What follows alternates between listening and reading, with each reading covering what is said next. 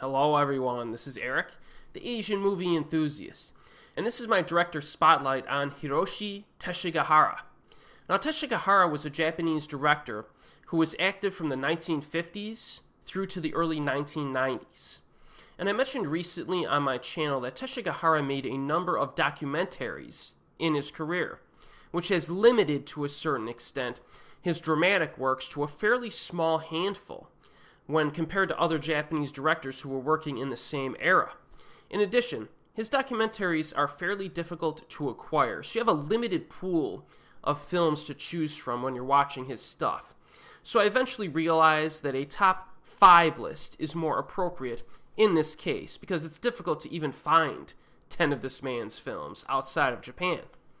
But with that said, you should not assume that Teshigahara is a lesser director because of the brevity of this list. All of these films are impressive, in my opinion, and I'm confident that Teshigahara would be more well known to Western viewers if he had decided to make a higher number of dramatic works that were eventually, distributed properly to the Western world. Now, I especially like his camera work in his films, and he tends to create films with very interesting and or unconventional premises. He is also the first person of Asian descent to be nominated for the Academy Award for Best Director. So let's get to the list. This is my personal top 5 Hiroshi Teshigahara films. My thoughts on each film will be very brief, primarily because this is a list video, not a review. And remember, titles for all of the movies I discuss will be listed in the description box below. Number 5, Rikyu, 1989. This is a drama. Set in the turbulent Sengoku period of feudal Japan, an aging tea master teaches the way of tea to a headstrong shogun. The emphasis here is on the conflict between ambitious conquest and tranquility and simplicity. As expected from this director, there is excellent use of color in terms of clothing, sets, and natural environments. It's a deliberately paced affair with a calming mood and very good soundtrack and camera work. It would have been nice to see a tea ceremony from start to finish, since only segments of the ceremonies are shown in the film, but Teshigahara himself is a grand master of the Sogetsu Ryo school of Ikeban, which is the Japanese art of flower arrangement. So his value for aesthetics comes through very nicely in this film. Number 4. Pitfall, 1962. This is a dramatic thriller.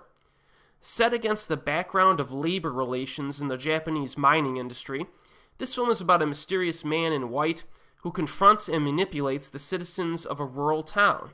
The focus shifts between multiple protagonists who are directly or indirectly affected by this man's actions, and the storyline works like a mystery that slowly reveals the intentions and reasoning behind the various events that unfold. An unquestionably well-made movie with an impactful atmosphere and sound design. Number 3, Basara, The Princess Goh, 1992. This is a drama. This film is a sequel of sorts to Rikyu, and is similar in terms of deliberate pacing, sumptuous visuals, and overall themes. The juxtaposition of political power and artistic refinement is still present here, but this is more concerned with plot-driven conflict. There is also virtually no emphasis on tea ceremonies themselves, which is different from its predecessor. The young actress is a spunky girl who adds some flavor during the opening half. Direction is excellent as expected, with beautiful visuals of natural landscapes from start to finish, a nice companion piece to Rikyu, and arguably more absorbing. Number 2, The Face of Another, 1966. Drama. This film is about a man who was disfigured in an industrial accident that left his face covered in burns.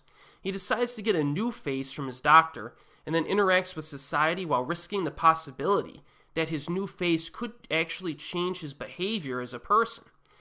This is a psychological drama with some darker undertones and even some eerie background scoring at times. Much narration is used to express the psychological details, but it is executed well. As an added bonus, a bit of time is spent on a secondary character, a woman with a partially disfigured face. Cinematography and visuals are very nice, again as expected. This is a quality film with solid acting and some noteworthy makeup effects.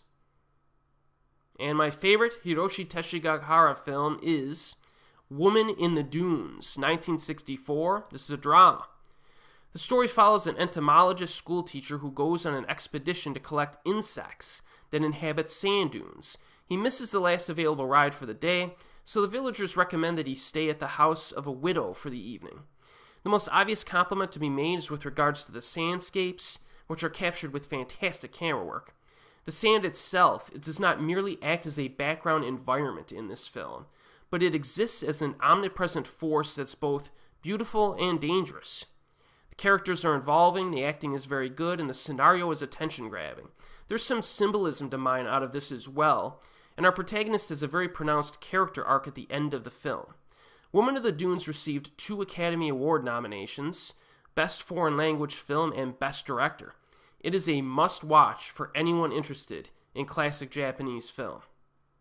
So those were my favorite Teshigahara films. I hope this list can provide some recommendations for those who are unfamiliar with this director. And if you've seen some of his films, tell me some of your favorites in the comments section below. And as always, we will see you next time.